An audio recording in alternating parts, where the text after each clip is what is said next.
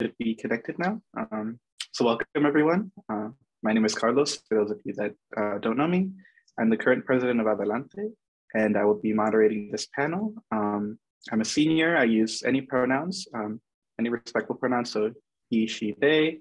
And yeah, I'll let the panelists introduce themselves with the name, pronouns, their graduating class, and kind of the field that they work in terms of law. All right, Luz, we can start with you.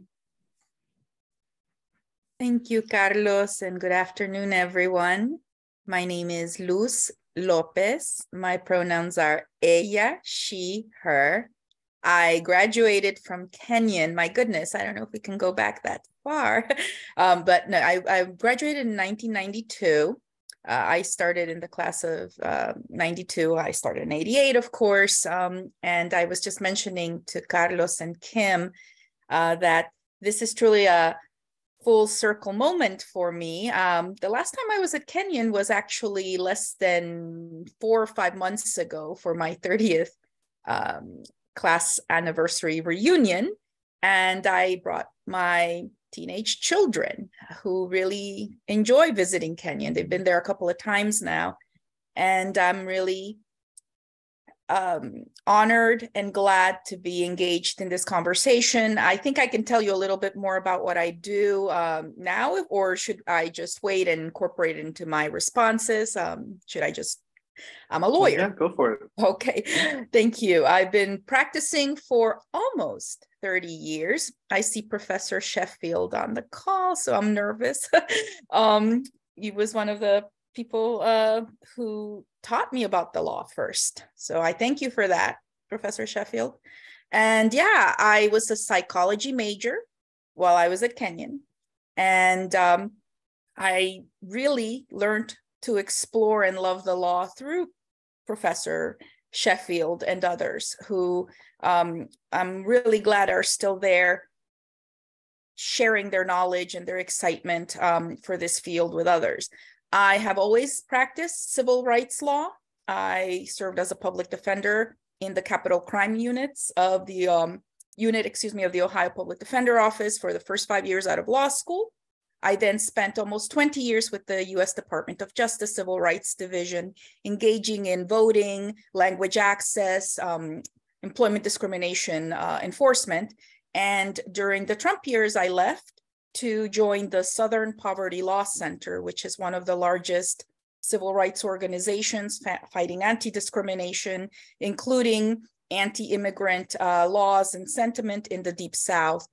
This is where I currently work and serve our community. So thank you for your time again. I will pass it on to Gerard.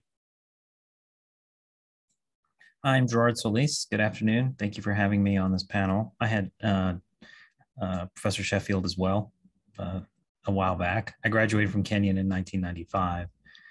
I was a philosophy major. I'm currently the Senior Vice President for Legal Affairs and General Counsel at the University of South Florida in Tampa, Florida. And I've been practicing law since 2000, originally in employment, labor and employment matters. And since transitioning over to the university, I started here in 2003 as an assistant general counsel, done a little bit of everything. A lot of what I do right now is around constitutional issues, First Amendment in particular. That's an active topic, academic freedom and free expression in Florida right now.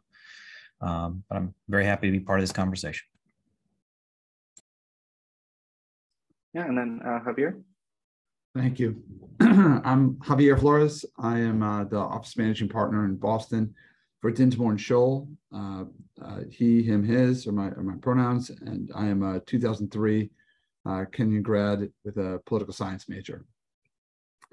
So my practice is all primarily commercial-based litigation. I do a lot of business-to-business disputes, breach of contract, and then I do also some defense of catastrophic injury cases, often representing product manufacturers or in some instances colleges and universities when there's a high-profile death on campus or a significant injury. And that's been my primary practice since about 2007. I worked about a year and a half as a public defender right out of law school when I first moved to Boston, and loved that. But decided that I was going to sell out and to do something that would pay a little better. So Carlos, I'll turn it back over to you. Yeah, I should point out, thank you. I had Professor Sheffield as well. I had media in the law at 7:40 a.m. on Tuesdays and Thursdays. So for whatever reason, that time just sticks with me. Yeah, well, thank you all for introducing yourselves. I clearly see that you all had very different kind of majors and kind of tracks that you focused on while you were at Kenyon. So I wanted to ask what influenced your choice to follow a career path in law? Like what influenced that decision, that specific field? Were there any influences at Kenyon and your Latinidad? How does that kind of play into your current professional life? And then anybody who could speak on it, yeah, feel free to jump in. I'm happy to go first. I just, I had my maternal grandfather was a lawyer. So, I had, someone, who was in my everyday life from a young age, who was a lawyer, and he was someone that I looked up to. And so I think that had a significant impact on my thinking from an early age. But, I made just because the way I make decisions, I made a decision very young that I was going to be a lawyer and never really wavered from it. I guess my real first exposure to the law was through Professor Sheffield's class, and I loved it, and it only reinforced what I already had told myself I was going to do. So, my senior year of Kenyon, I knew I was going to apply to law school and geared everything towards that, and transitioned right from Kenyon into law school.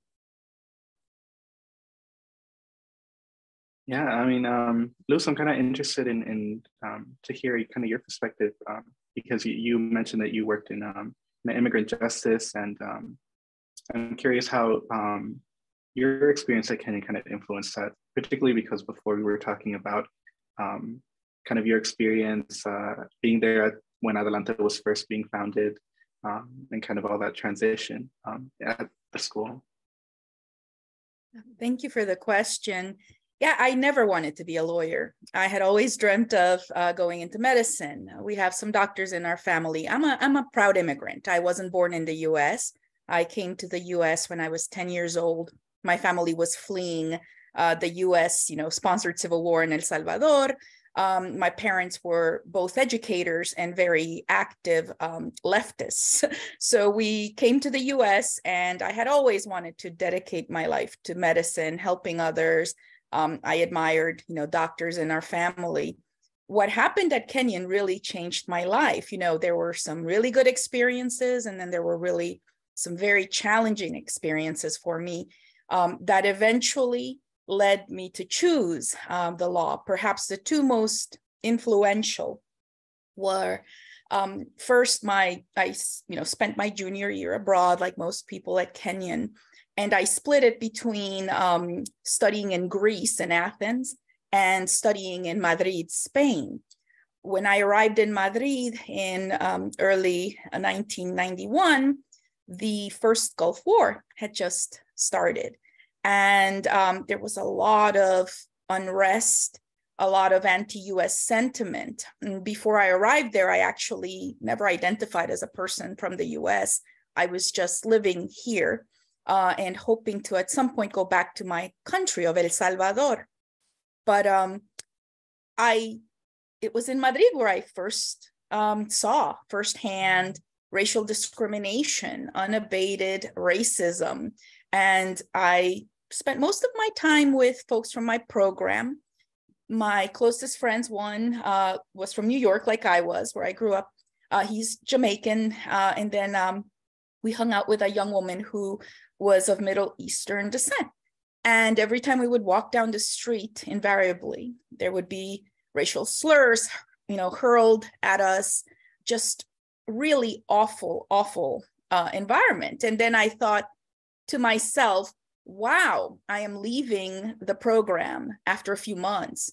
But I thought about going back to the US and how a lot of, my dear and close Black brothers and sisters didn't really have the option to leave the US once they went through a really traumatic, racial experience.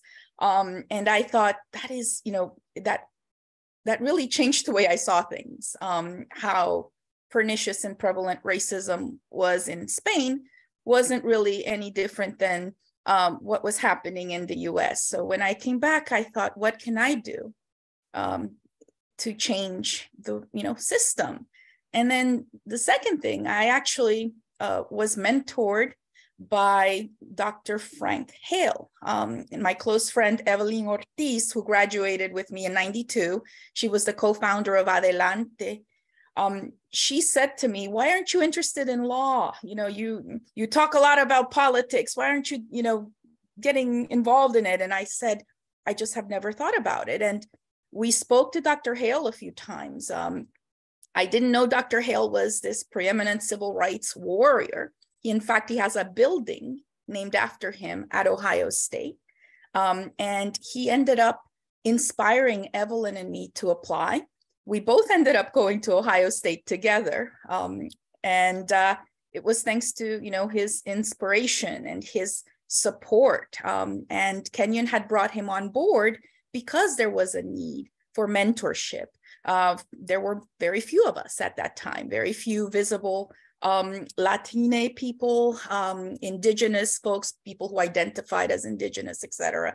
So he was truly just sent from above. And, I would say those two things, just the discovery of how cruel and unjust the world could be for persons merely because of what they look like, things that, immutable characteristics, as they say in the law. And Dr. Hale's, story of his civil rights leadership, those things were the ones that inspired me. And I'm really grateful to him. May he rest in peace. He was great. Yeah, well, thank you for sharing. And Gerard, I want to give you a moment to speak as well. But I'm curious, all three of you mentioned Professor Sheffield, his impact on kind of your career development and your time at Kenyon. So I was wondering if there were more professors that kind of geared you toward law, and then also who helped you and supported you while you were at Kenyon and kind of helping you in your steps after you graduated. Yeah, I'm sure that, first of all, I want to thank Luz for her what she just shared with us. I don't have a story like that. That would be, but I'm inspired by hers. But I was certainly inspired by many professors at Kenyon, particularly in my home major of philosophy, and just developing a real respect for how hard it is to write clearly, to express yourself clearly, and the connection between clear writing and clear thinking. The two don't happen separately. And that has helped me in every phase of my career going forward. And my philosophy professors encouraged me to pursue either potential PhD work in philosophy. But after they saw me present in a class once, I don't know if maybe I got the wrong message. They're like, you should be a lawyer. That would be a better fit for you. But it's, one of the wonderful things about law, in addition to being able to work on matters of justice, of course, if that's your practice and your passion and that's where you're called, but you get to work with language every day and really crafting, messages that will have an impact on others. You don't have a lot of time to do it. I'm sure Javier, who's in a private firm, is quite aware of the amount of time he has to bill and so on to make those things happen. But that's really a privilege to get to do that. And when I was applying for law school at Kenyon, Dean of Students was a guy named Craig Bradley, who gave me a great suggestion on my law school sort of personal statement. He goes, "You grew up in a bilingual home.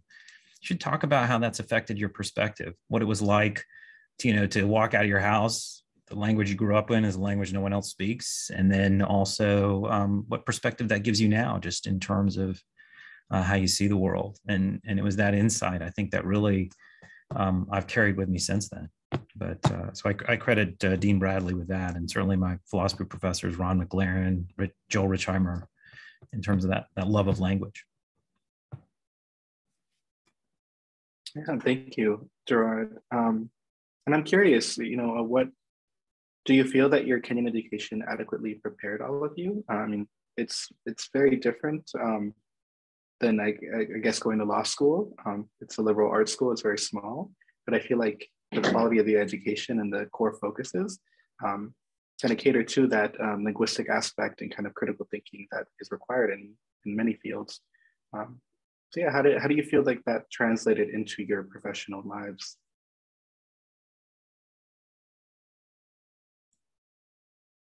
Gerard is right. Lawyers, pretty much anyone, I would say, we communicate for a living. So I tell my kids, I write and speak for a living. That's what I do. And I think that Kenyon's emphasis on building up our writing skills, our analytical skills, regardless of your major. I mean, I was a psychology major. If I could have had a minor, it would have been classics. I loved taking ancient mythology, Greek, ancient Roman culture. I loved classics. And other than obviously when I started to become more interested in the law, the wonderful Professor Sheffield, who taught me Women in the Law. That was an awesome Gender Women in the Law, I believe was the name of the course.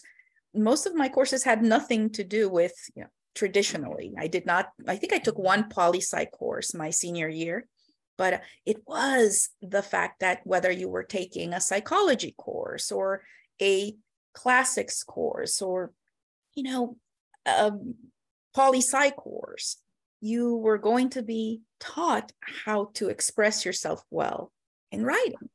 And obviously with our smaller classes, I'm trying to remember what we would call the evening classes where there were only like 6 or 7 people during my time. We could really engage, have wonderful discussions. And that all helped build up the skills that I needed to go into the law. So it doesn't really matter what your major is. You could be a pre-med, a bio major. It's really the skill of writing and communicating well. And for that, I will thank Kenyon for the rest of my life. It's been really useful.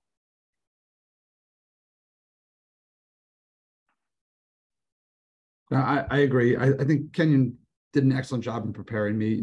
I came from a small public school, and so there was a bit of a ramp up for me in terms of the sophistication of education that was being provided, and it definitely took some time for me to catch up in terms of my writing ability. But I think what's really important that as a political science majors, we essentially spent 4 years with reading and interpreting text and having disagreement about what maybe the intent and the meaning was of plain language. And so much of that is what we do today as lawyers, is looking at something and trying to explain why what we interpret that meaning to be is favorable, in my case, for my client. I think also, in addition to the formal education, I think a huge part of the benefit for me was the nature of the social interaction at Kenyon, with varying degrees of actual knowledge of what I was talking about. I spent 4 years essentially arguing with people about every aspect of life, and in much more sophisticated discussion than I had previously been in. And that ability to think critically and be able to be quick on your feet in engaging with someone about important issues is as much as much of an importance in terms of future preparation, as is the more traditional educational aspect. Yeah, I would underscore that and this is maybe where Kenyon doesn't prepare you fully. You take it for granted at Kenyon that you will engage in civil discourse, in the sense that you will critically engage with topics and debate matters, discuss matters. When you leave Kenyon, not everybody plays by those rules. I mean, Kenyon's not covered by the First Amendment. I mean, as a matter of values and whatnot, you in terms of academic freedom and free exchange of ideas, certainly the institution believes in those things. But once you get out into the so-called marketplace of ideas, not everybody's into being thoughtful and careful about what they say. It's often just the opposite. And I feel like Kenyon prepared me for that as well. But initially, it was a little bit of a jolt to hear opinions unencumbered by facts or decency, for that matter. Because you really have a very special environment at Kenyon where that can exist. It certainly doesn't exist all the time. There's always exceptions. But that was a little bit of an adjustment. I took some time off in between law school and Kenyon. I taught English abroad, but even going to law school was a little bit jarring. Very little different environment. So in some ways, Kenyon, you are very fortunate to be in the environment that you are in, with the faculty you have, with the students around you. And even though when you first take your step out, it might be a little jarring, you'll rapidly learn that you've got it right. The folks that are yelling don't. But that's just my reaction to that. Yeah, thank you all for sharing. And I think that kind of leads me into kind of the next kind of point that I wanted to talk about. Gerard, earlier you had mentioned about kind of growing up in a bilingual household and how kind of your mentors told you to use that, in order to kind of think critically about how you were going to go into a field of law and how that impacted your life. So I was wondering, besides the kind of environment that Kenyon builds, how did your personal identities, your Latine identity kind of play out in the chain of events that kind of led you to your field? There's language, but there's also kind of the cultural aspect of it all. We've seen what happened in our political climate the past decade.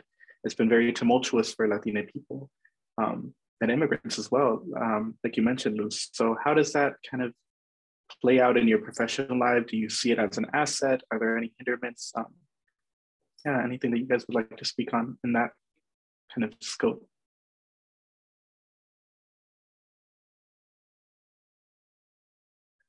Well, guess I'll jump in. And I would say, while I was at Kenyon my first year, I may not have seen my identity as a, proud Indigenous Latine woman as an asset. It was a little bit rough initially. When I started to work as an attorney, I absolutely embraced it and saw it as one of the biggest, if not my biggest asset. The fact that I was multilingual, obviously, that I had experiences that many of my colleagues had not, but in many respects could identify with some of our clients, get them to open up more to me, because in me they saw their mother, their sister, etc. Those were incredibly important tools that you really cannot teach anyone. So I think, in terms of your question, I love the question. I think that who I am as a proud Indigenous Latine woman is, if not my biggest, one of my biggest assets. That, that includes everything: the language, our culture, and what we bring to the table. And where I work, I'm very, very fortunate. I work specifically in the Immigrant Justice Project of the Southern Poverty Law Center. So I am surrounded by folks who have similar experiences. We've been very careful to nurture young Latine lawyers, folks who are interested in the type of work. So it's really interesting to see that from the start of, when I first started, because I did go, unlike Gerard, I went straight from college to law school to my first job. I have seen in my own personal experience, a huge growth in terms of who my colleagues are and the ability to mentor, run across young Latine lawyers who are interested in the type of work that we do, and the ability to mentor them is another great gift. So yeah, it's a big part.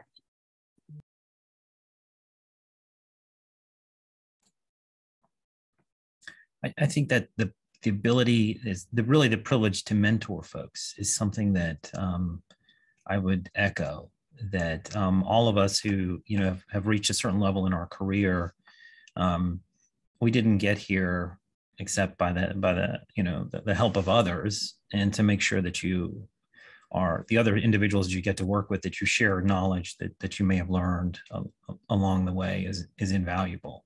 To be an ally for those individuals. And I think anytime, if you've ever been somewhere where, when I'm a first generation immigrant and my parents came, and the cultural premium was on assimilation, not on asserting identity. So my dad would introduce himself not as Solis, but Solis. And when my mom would speak Spanish, at the Kmart or whatever, I'd get really tense about it. And so I think it's, having some experience that, that's not something to run away from. And so when you see someone maybe who's new in a situation, reaching out to them and saying, look, you don't run away from who you are and what you're good at. And these are things that I've learned that have helped me. Maybe they can help you too, because then they'll pass that on to the person who's next in line, and that'll have a lasting impact.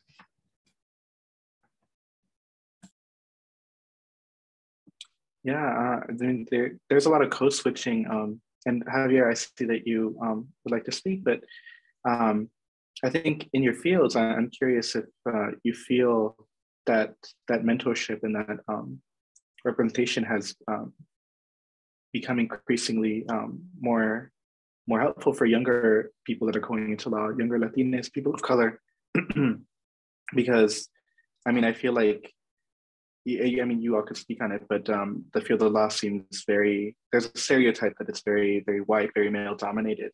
And I'm curious, how do you feel that the demographics are changing, and do you feel that it's going into a positive direction in terms of including different experiences, diversity, cultures, and things of that nature? I mean, that's a big question. Obviously, Latinx people are significantly underrepresented within the law. There's a number of different reasons for that, I think. I think statistically, the numbers have moved minimally over the last 10 years or so, certainly not to the degree that would be expected. However, what we do see, of course, particularly in the last 3 or 4 years, but generally, over the last 10 years particularly, is an increasing emphasis that's being placed on diversity and inclusion, and ensuring that equal opportunity is provided on a more broad spectrum, particularly to those that are part of affinity groups. And so I think that what the impact of that is that as that focus continues, you're seeing more Latinx lawyers that are rising to more senior levels within law firms, within government, within corporations, and with that power comes a more significant degree of influence that can be made upon hiring decisions, upon cultural decisions, upon social corporate responsibility. And so I think that as that continues to grow, you're going to start to see more of a snowball effect. And I think one of the most important things is for individuals who are interested in a career in the law, and then young Latino lawyers as well, to have someone that looks like them, to have someone with their background who they can see achieving at a high level, who they can kind of model their career off of, because it lets them know that it's possible, that it can be done. And then, you know, I think that there's so much power in community, and there is a pretty substantial Latino community out there, and it's accessible through many different avenues. And through that community, you know, you can build relationships that will help propel you in your career.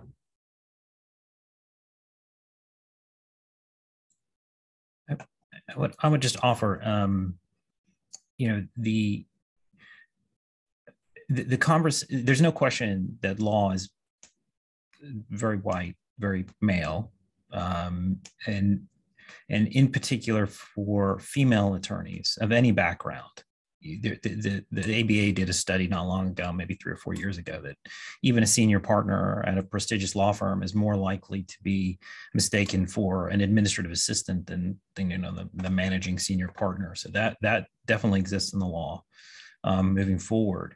And I suppose the tragedy is that it took the events of the summer of 2020 to, I think, explain to many of us the dangers of implicit bias. I mean, look at the murder of George Floyd, Ahmaud Arbery, Breonna Taylor. Those events have made it more real to explain to folks things don't work the same for everybody in our system.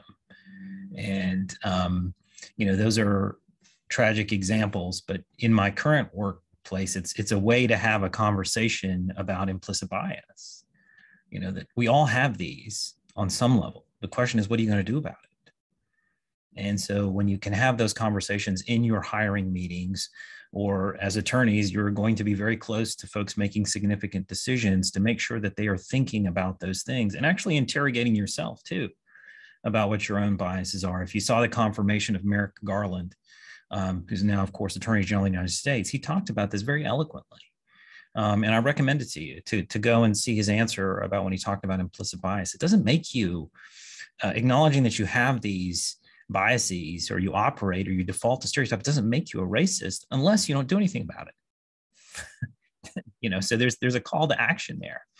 But being able to refer to those events has been very compelling here at the University of South Florida, when we've had opportunities to make hiring decisions and being very careful and deliberate about what's influencing those decisions. Just to quickly echo both Gerard and Javier, one of the reasons why I accepted this particular job as a senior supervising attorney was because I would have hiring authority. When I was in the government, I was part of our hiring committees. And I completely agree. I think it's actually our responsibility as folks who have the experience and who are at a point where they can, where we can exert some sort of influence and help, you know, the next generations come up, so that it becomes, you know, what do you call that expression in English, you know, to pay it forward and just to give a hand and uplift people. I think there, you know, if you are thinking as a student of going into law, one of the, I think, more important things that you can do, in addition to being an amazing lawyer at whatever you do, we need people both in the private and the public sector. We need, you know, Javier and Gerard's, and we need, you know, people who do public interest work. But all of us on this call are important to how we're going to uplift our community, all of us. But we do need also folks who have hiring influence and the ability to mentor. So that is something that I would urge folks, young people who are thinking about becoming lawyers, is, you know, try to put yourself in a position where you can exert hiring influence, where you can be a mentor. And don't forget, you know, to, you know, reach out and bring folks with you to uplift. So I really appreciate both of your answers, Javier and Gerard. Yeah, I appreciate all of your responses, and I'm kind of curious, you know, particularly with the field of law and the nature of the work that you all do. It's very heavy. to, you know, have to deal with the cases, but also your personal life and how that plays, because you can't really separate the two. So what are some ways in which you you take care of yourselves, and how do you really manage your professional life with, you know, your cultural identity and everything else that's happening in the world?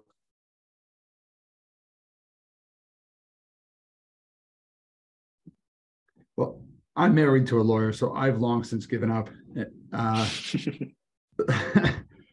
You know, I think lawyers have one of the highest, if not one of the highest suicide rates, one of the highest drug and alcohol abuse rates. And I think that's because, you know, it's both the nature of the profession and also kind of, in some instances, the type of people that are drawn into the profession.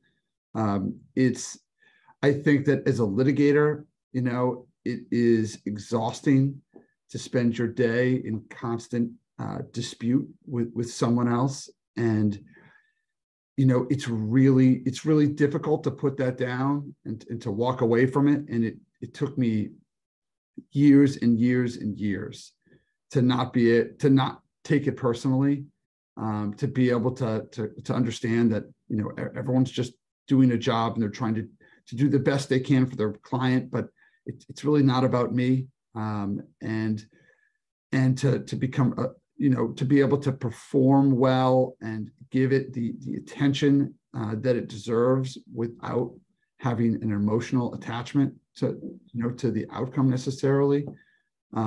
It's really difficult. It's something that, you know, I certainly still struggle with today. And you just have to, it just takes practice. It also takes having the discipline to, you know, sometimes put your phone down, shut off email, and understand that you're just not going to respond till Sunday night or till Monday morning, whatever. You know, you have to know yourself and be able to take time away from it, because even if you're not responding to an email, just by opening that email and reading the contents, you're being pulled back into your professional life, and then it takes time to once again disconnect from that, and it's mentally and emotionally exhausting. And so, I mean, everyone has to develop their own habits, but there has to be a discipline and being able to put it down and separate yourself from it.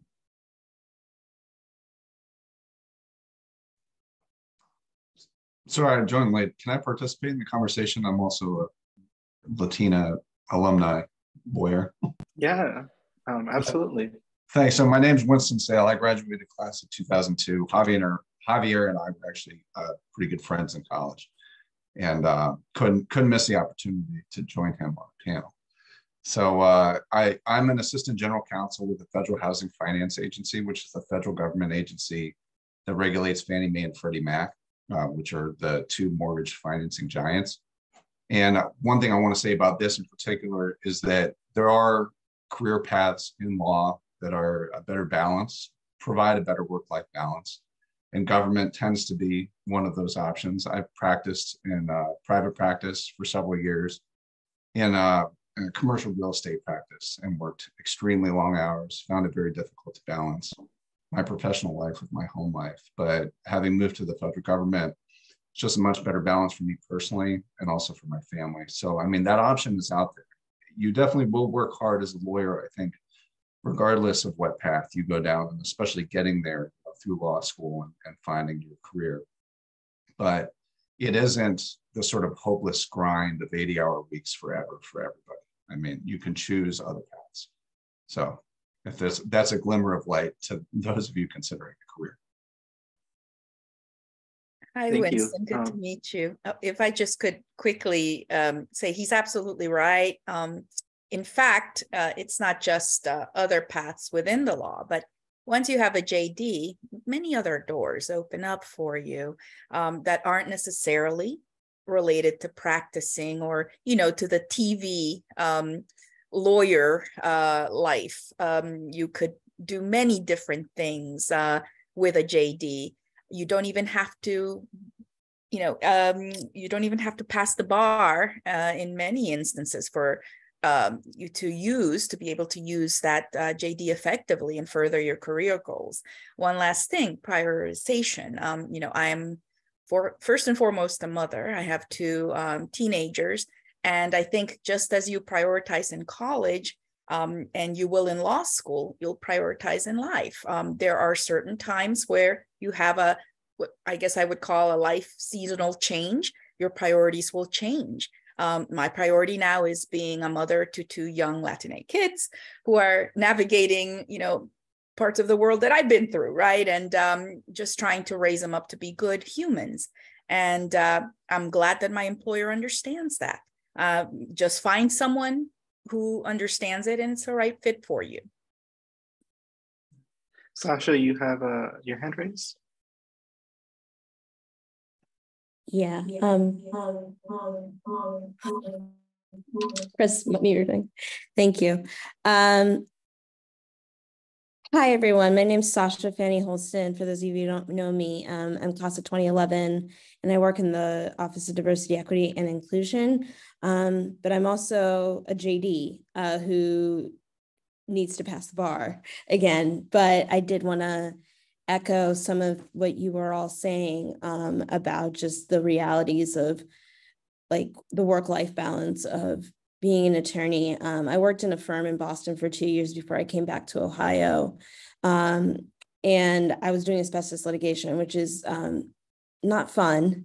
And there really wasn't that work-life balance. And so I really, coming here and, doing a career change into the DEI space has been really valuable for me, just because I'm thinking differently, and I'm using like my legal education is still, really central to like a lot of the things I want to do and want to do in this position. So I just wanted to echo some of that, those things, and I really I keep nodding and agreeing with all what you're saying. So just wanted to put that out there. Thank you so much. Thank you, Sasha. And yeah, Gerard, do you want to speak on this as well? My points have been made. I agree with the other panelists have shared. Yeah, I mean, it is hard to kind of remember that, the self-care portion is important. I mean, there are many different kind of career paths that you can take in law, as you've all pointed out. But I think, it's important, especially as Latina people in this country. There's a lot of discrimination, a lot of obstacles, but also a lot of things to be proud of and celebrate. So it's not always, good or bad. We are at about 15 minutes. So before we kind of move into questions, I wanted to ask if you had any advice for Latina students who are interested in law or who are kind of unsure, but maybe are looking into that as a possible field.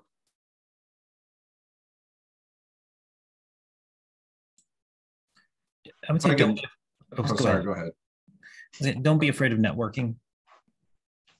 And reaching out to folks on this panel, folks you may know. I hate networking, but every time I go to an event, I learn something, meet someone. Maybe I have a chance to share something that might be useful to somebody. But don't exclude yourself. That's how the world is. And go to those events, meet people. You'll feel better for it, and you'll leave and you go, actually, that wasn't that bad. That'd be my advice. And if I could go back one subject or one question, talking about, the perception of the appearance of the field of law, right? So I don't look Puerto Rican. My mother's Puerto Rican. I have family in Puerto Rico. I don't have a Latin sounding name. So I'm able to sort of be a stealth Latino in my space. But one issue that we have, especially in the federal government, is trouble hiring qualified people into jobs that are essential to the operation of the government and the way that it interacts with society. In particularly in the area of finance and my area, real estate finance, it is very heavily white and male. But instead of looking at that as a barrier to entry, I would recommend that students look at that as a challenge and an invitation to really add value and to bring a perspective that is lacking in that space, and that people like me are readily aware that it's lacking and that we need, more input from a broader group of people, more diverse group of people to avoid the kind of groupthink that has led to problems of institutional racism and, undesirable public policy outcomes over, the course of history, really. So, look at that as a challenge and an invitation and not as a barrier.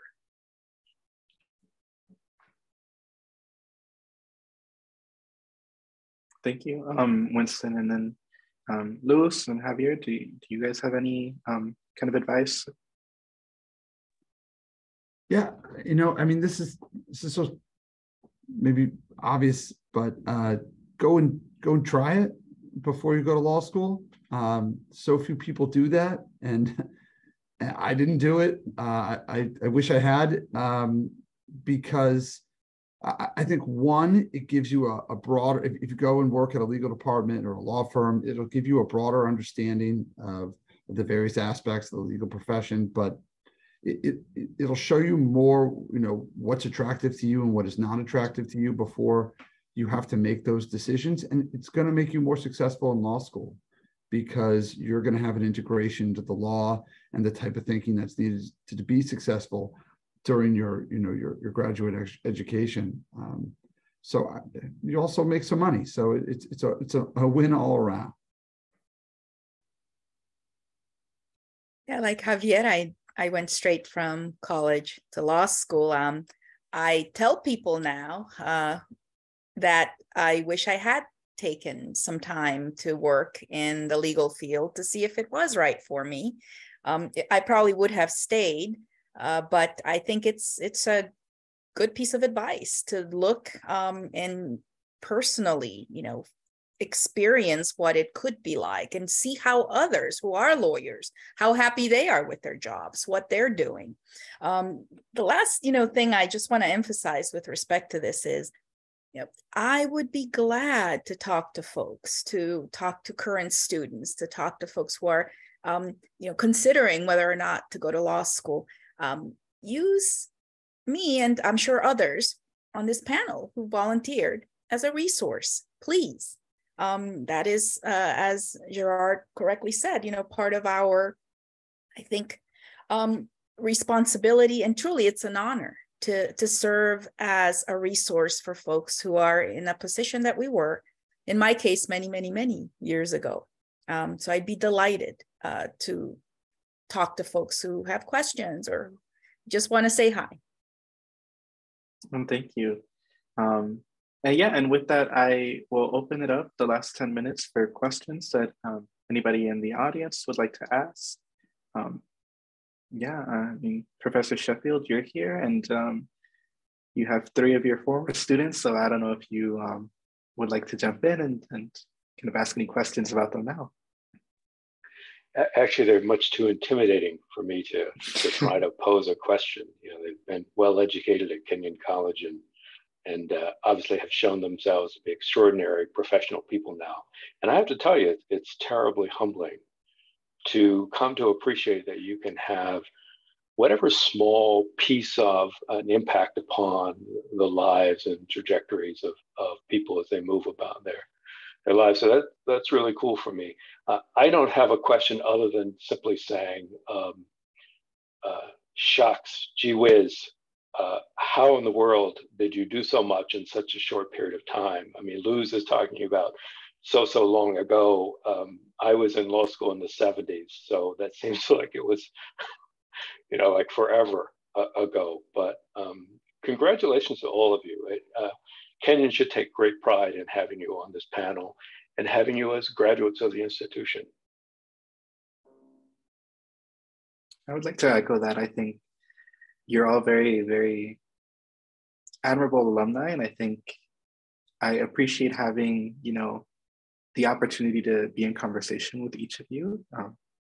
I don't know where my career is going to go, what direction it's going to take me after Kenyon, but it's great to see that, there are alumni that I can talk to who are doing great work and, can be points of contact. So thank you.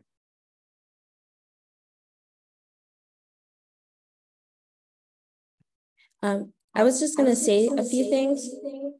I had my hand, I'll lower my hand.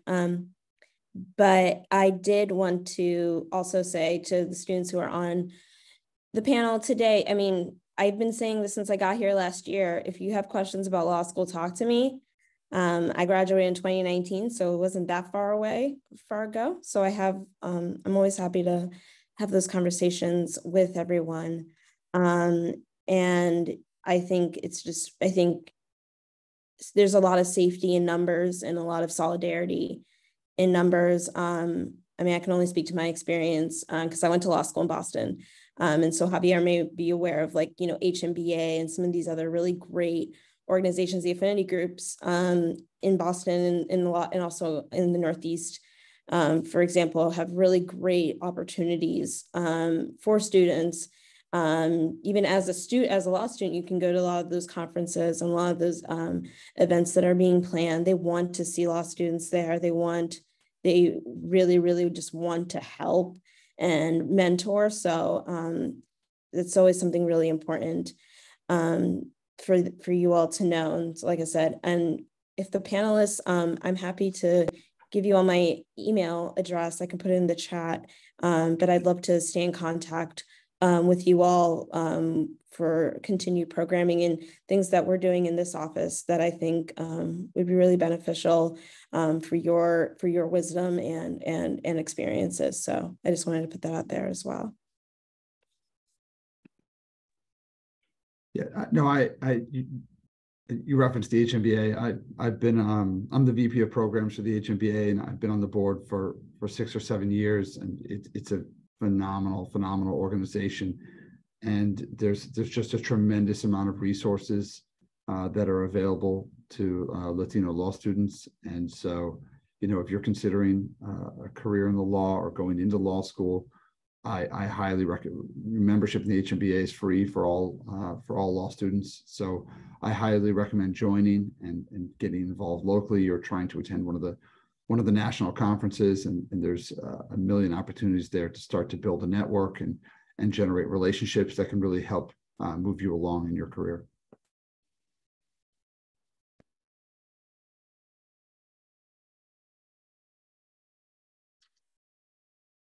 Yeah. Are there any other questions from the audience, or any kind of thoughts?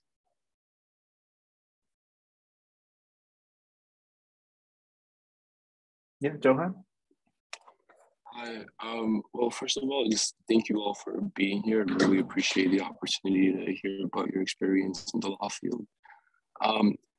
Since as a college student, like the next step would be law school. So I'm just wondering if you have any recommendations on how to go about just the law school application process and then choosing the right law school to go to. Thank you.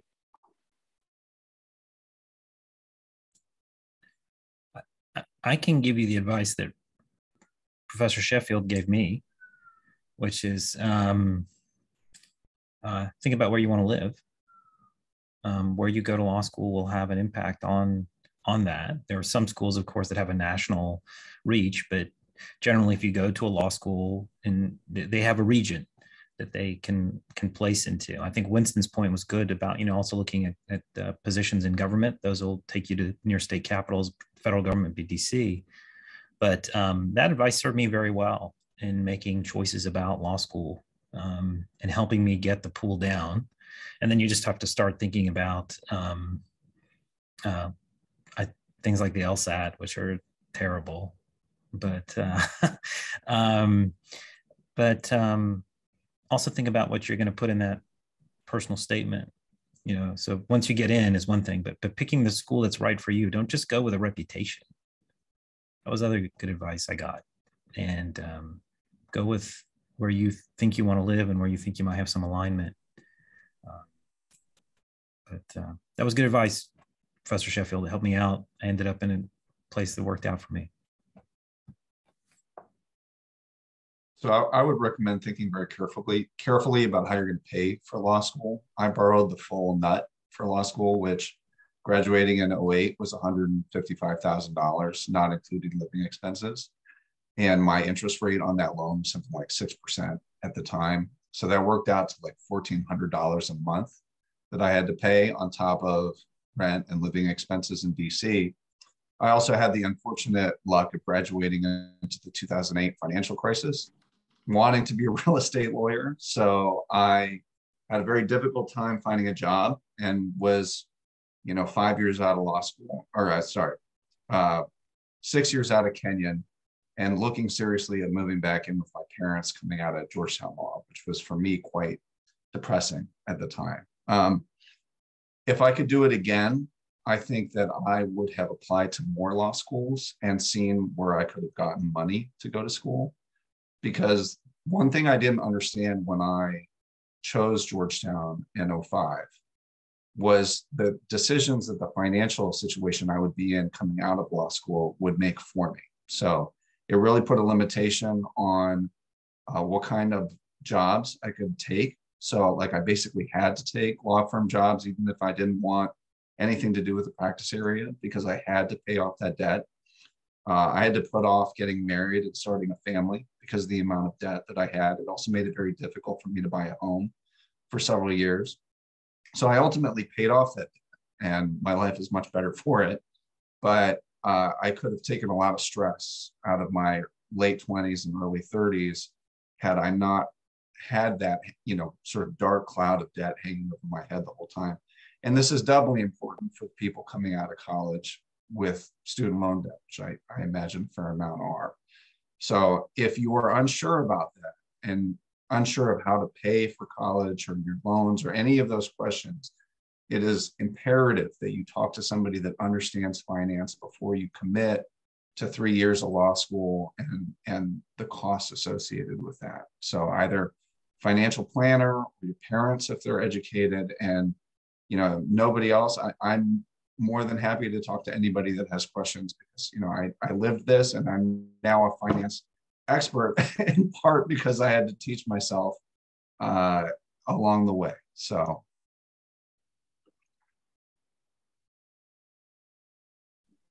Thank you. That's pretty good advice, I would say. And I guess a follow-up question to kind of deciding on the financial factor would be just like, I know early decision is kind of a huge deal and it's a big commitment, but is there any circumstance where it would be recommended, or if it's just better to just completely stay away from that? So I applied early decision to Georgetown because my application was a relative long shot based on my grades coming out of Kenyon. And what I learned after the fact is that if you apply early decision, I don't know if this is a rule everywhere, but at least at Georgetown, it greatly reduced the likelihood that you were going to receive any kind of financial aid because they knew they had you essentially in the bag. So I don't know if anybody else can speak to that, but that was something that I ran into after the fact when my friends were getting offers for financial aid at other schools, and I was basically locked into Georgetown at that point. And I didn't even think about it because I was like, I'm going to Georgetown, I'm going to be rich. And then the reality was quite the opposite of that, unfortunately. Yeah, that makes perfect sense. I had never really thought about it that way. Don't chase reputation. Yeah. Really go to the school, see if you feel a fit, a connection, spend some time with students there. Reputation can go a long way, certainly, particularly if you want to go work in a big firm. That's going to be essential. But after that, not as important.